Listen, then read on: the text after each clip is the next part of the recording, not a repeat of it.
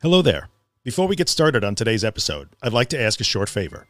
If you're interested in either of the two books that I have written and am about to release, head on over to my website at theanxioustruth.com/books. There you can learn about both books, one of which is free, and you can get on my mailing list to be notified when each book is released and how you can get it. I would really appreciate that. Okay, let's get rolling. Okay, we're live again. Hey everybody, Drew here, thatanxietyguy.com with you again with Billy from Anxiety United in the UK. Good morning, Billy. Good afternoon. Hello there. We're doing the next in our series. We missed last week, so for those of you who asked where we were, we weren't here. Sorry. So we're next in the series. Yes, life got in the way. We're doing a series of videos together, podcasts and videos about an article that I wrote many years ago. It's kind of an anxiety 101 thing, and we'll both link the article in our video description, or if you're on my website, you'll see it. And today we're going to tackle the subject of coping skills and coping techniques and how to use those when you're in the midst of really high anxiety or even panic.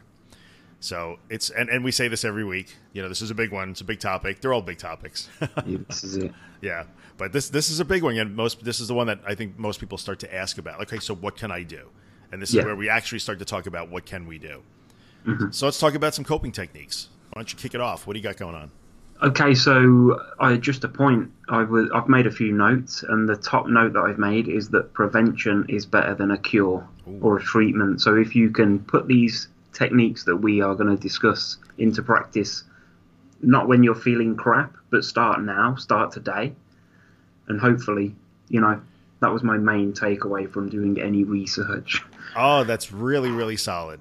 Prevention. Yeah. So the top thing for me was taking useful time out every day, or as often as you possibly can. And that's not taking time out and cracking open a cold one with the boys or sitting playing video games, but taking useful time out, stuff like yoga, meditation, massage, breathing techniques, mindfulness. There's so many different things that we can talk about and go into, but those are the main things that I was thinking, considering coming to taking time out. Yeah, that's a really good point. I really like the idea that prevention is better than a cure. So maybe before we get into actually talking about some coping techniques, maybe we should we should definitely, so as you're listening to us, keep that in mind, that these skills that we're going to talk about, or these things that you can do, are things that you have to practice all the time, not just when you're in a panic attack.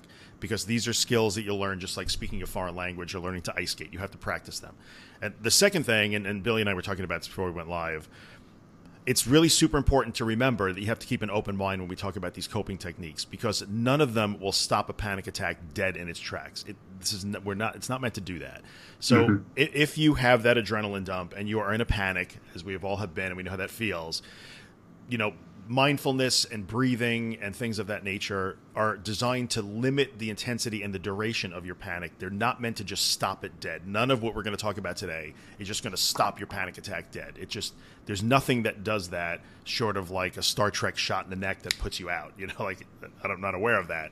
Yeah. So those two things, practice all the time, even when you're feeling good, and just be realistic about what these tools are designed to do. Right, so if you can learn to do some of these things, you can limit the duration of your panic attack, but it's never meant to just stop it dead in its tracks. Super important to keep that in mind. The key thing that I took from the article, I think it's written in the article, is that once the adrenaline's in the system, it is.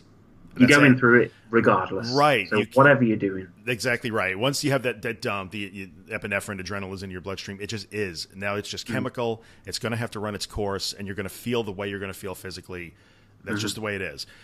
But, you know, it seems to be conventional wisdom is if you don't add more fear and you don't add to the cycle, you know, you're talking about anywhere from some people as little as 5 minutes up to maybe 12 to 15 minutes, you know, and it begins to dissipate. The human body is not designed to just continually be at that high state. So what we're going to talk about today is ways to short circuit that fear cycle and just let the adrenaline dump run its course, and then you'll begin to feel better quickly. So that's what we're going to talk about today.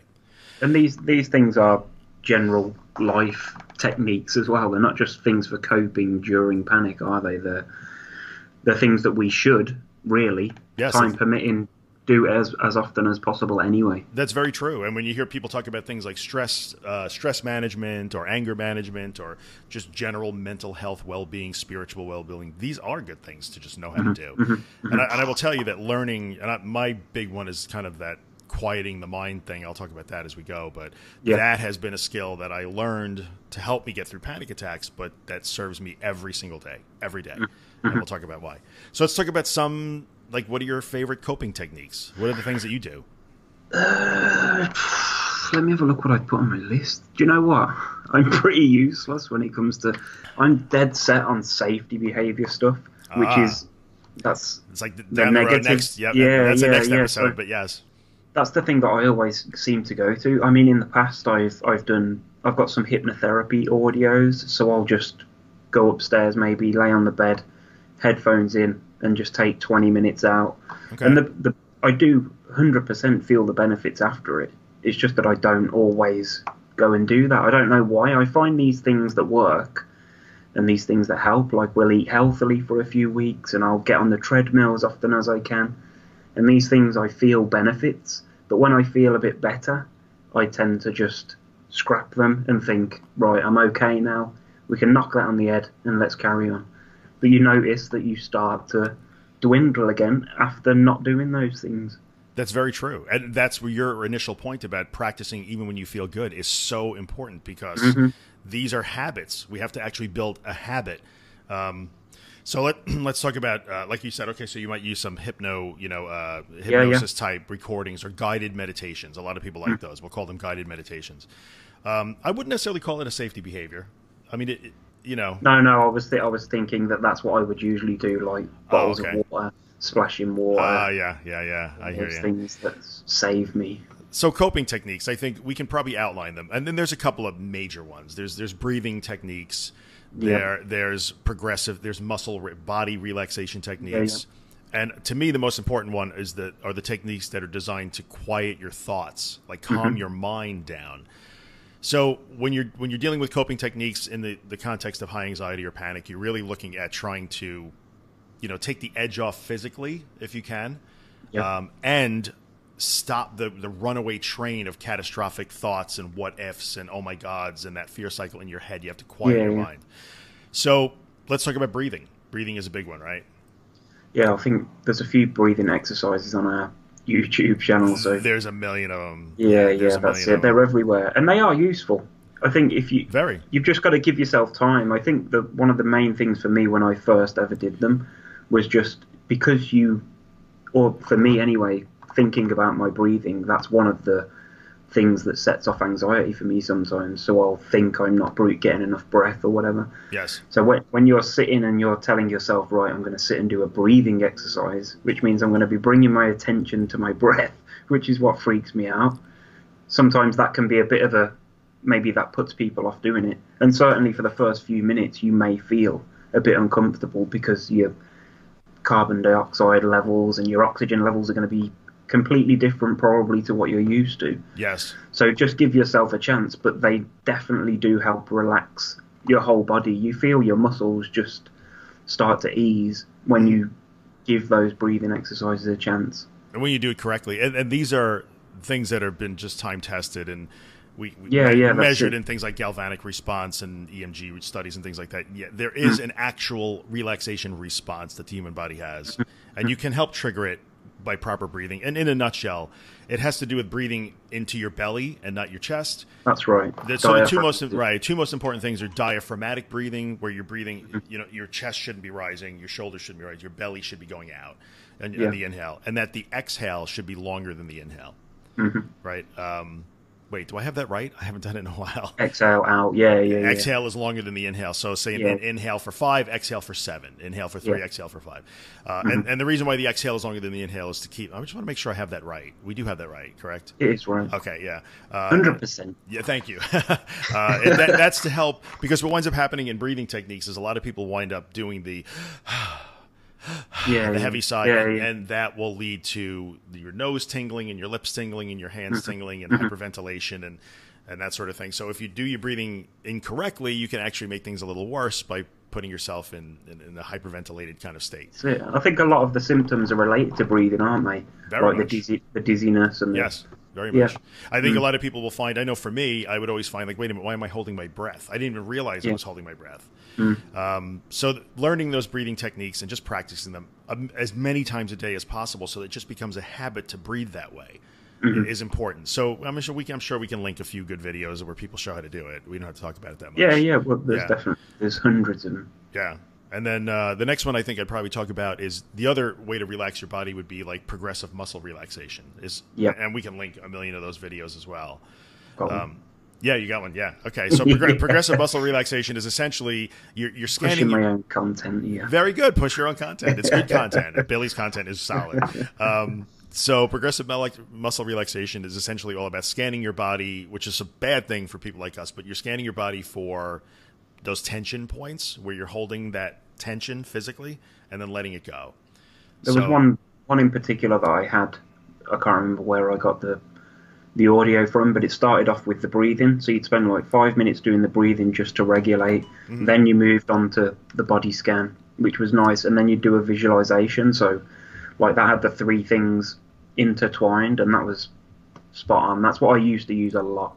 And I'd always find that progressive muscle relaxation, after it, you do actually you can feel the tension just going out of you once you've worked through the exercises. Highly recommended. Yeah. And learning how to do that is a good thing.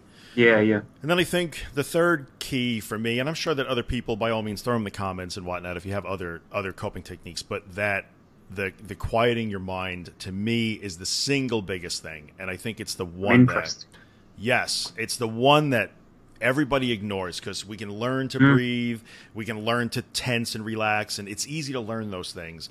It's difficult to learn to quiet your mind on demand. And really what we're learning here are meditation skills. And it has to do with mindfulness and living in the moment and all those things. But in a nutshell, what I can tell you is the skill that you're looking for is learning to think about nothing, which I know sounds crazy. Like, how do you think about nothing? But in the end, you are learning the skill of literally emptying your head of thoughts. But that doesn't mean locking the door and keeping the thoughts out. Thoughts can come in, and then you just let them go. You don't engage with them. You don't dialogue with them. And the object of the game is to just quiet your mind to zero if you can. And this is one that really takes practice, and you have to do it several times a day, just a few minutes at a time. You don't have to get in the lotus position with incense for an hour and go into an altered state. People, I think, misinterpret that whole meditation thing. But learning that skill and practicing it 5, 6, 7 times every single day, even when you feel great, just learning to do that, you're building the habit, right? It's building a habit. Yeah. And then what I find is if you combine that with breathing, with muscle relaxation, you start to get into the habit of when you feel that stress or there's something pressing on you, be it anxiety, panic is coming, those things automatically kick in. And just like we know how to recite the alphabet because we've done it 10 zillion times, you just know how to do these things and you do them. And even if you get to full-blown panic, it might only last 7, 8, 10, 12 minutes, as opposed to I was in a panic for hours. Coping techniques really do make a difference. And I was thinking, sorry, go on. No, I was going to say, and I think to me, the mental, dealing with your thoughts is the single most important one that gets ignored more than any other, because it's the hardest skill to learn. Yeah. It's the hardest skill. I would agree. Do you have a certain, because you've obviously done this many a times, do you have a certain thoughts? Because a lot of red light people say, pushing it away on clouds and stuff like that. Does that stuff work, or do you just acknowledge the thought and then how do you push the thought away? That's a good question. For me, let me think about this. Like the best visualization I wound up for me is that a thought goes in one side and then out the other. Right.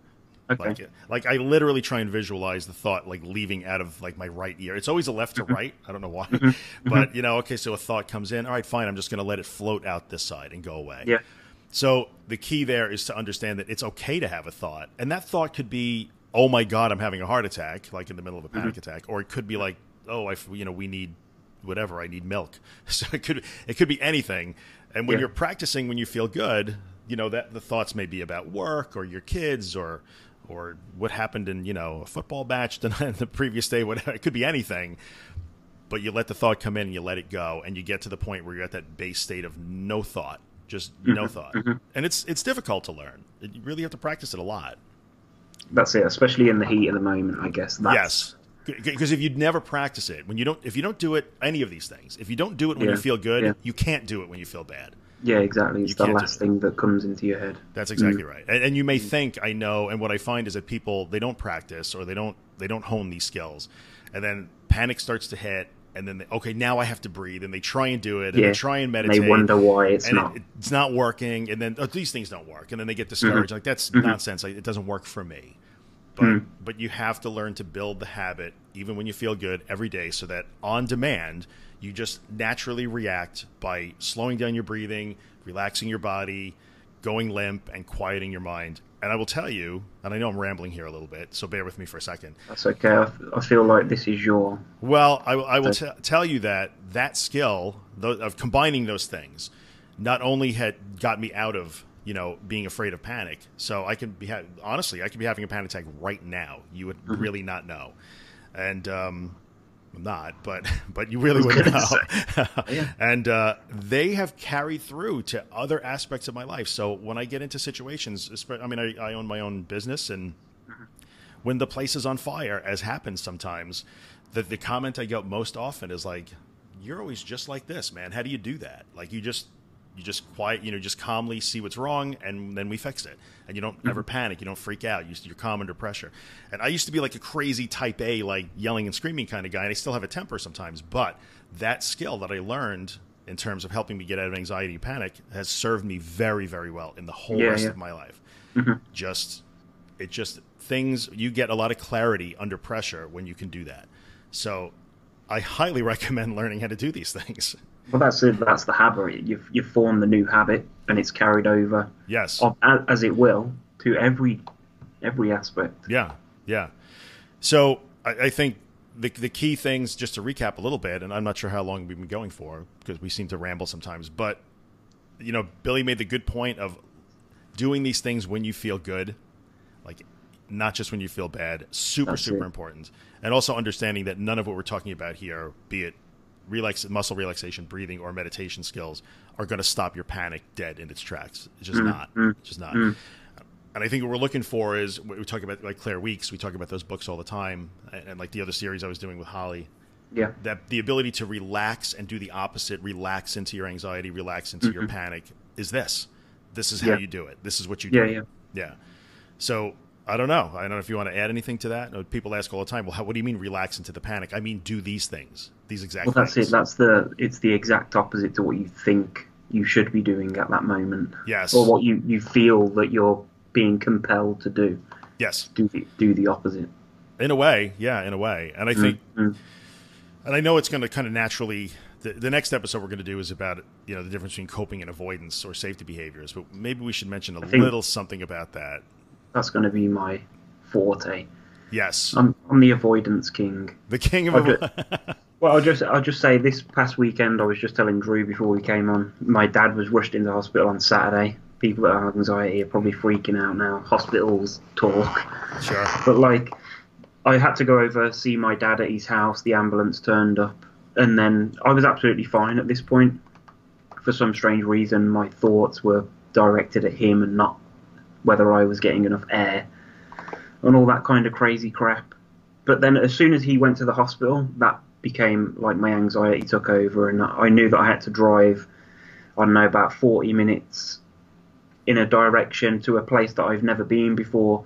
And that was sort of the peak of my anxiety, was getting there. So he's been in hospital since Saturday, and I've avoided going in to visit him. So I've been going to the car park and sitting there. So I'm kind of pushing my boundaries, but I'm still avoiding going in the hospital. So I'm sitting in the freaking car park. It's pretty pointless.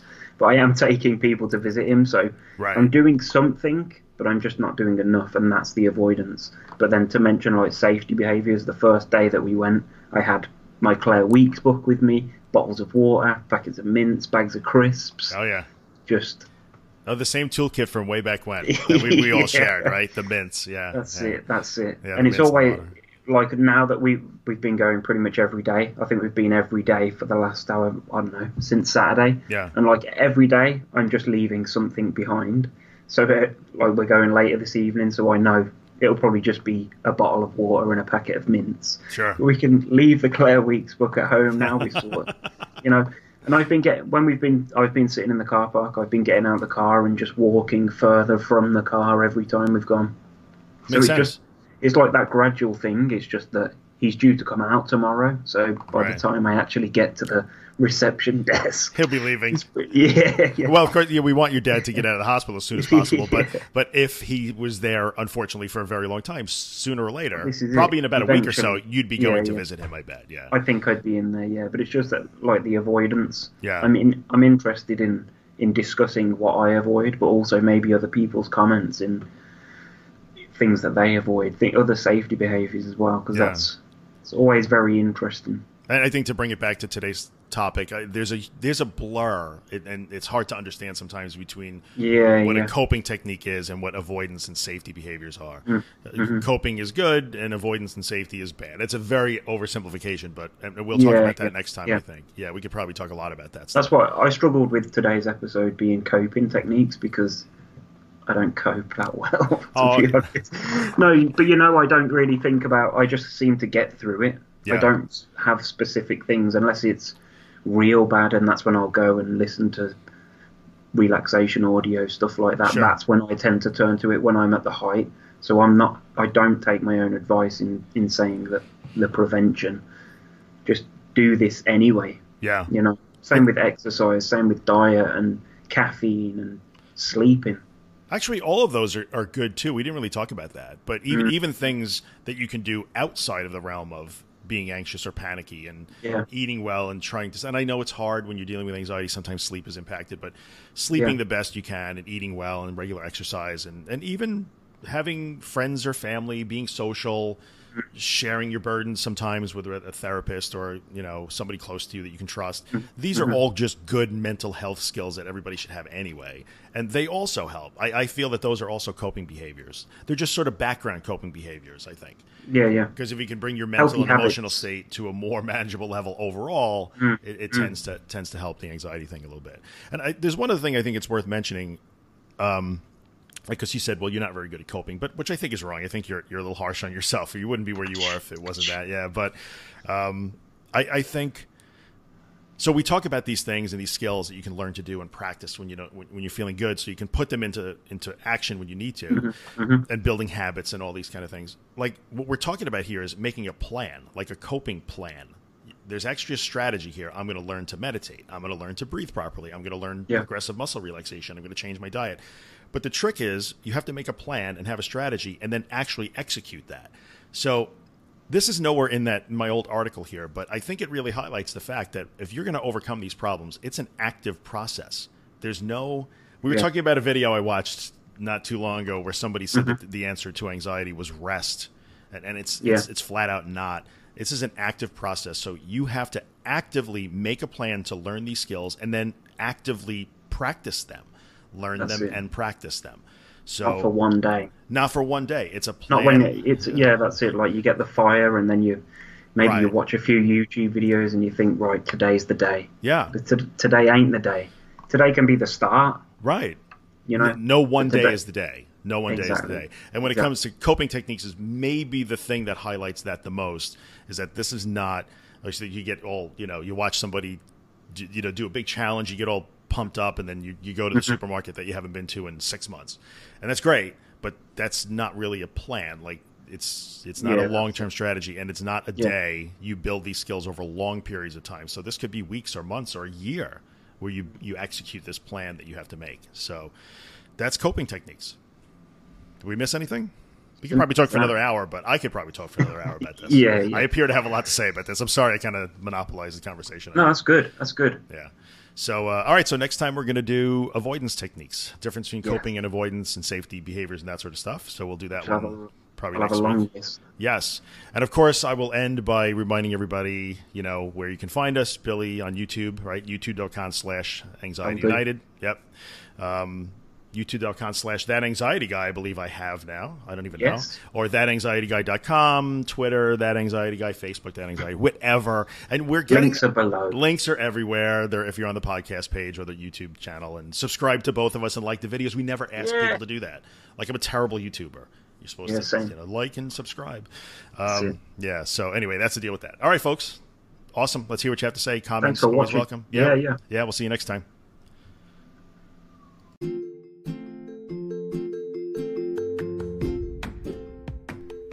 Hey, what's up, guys? Drew here.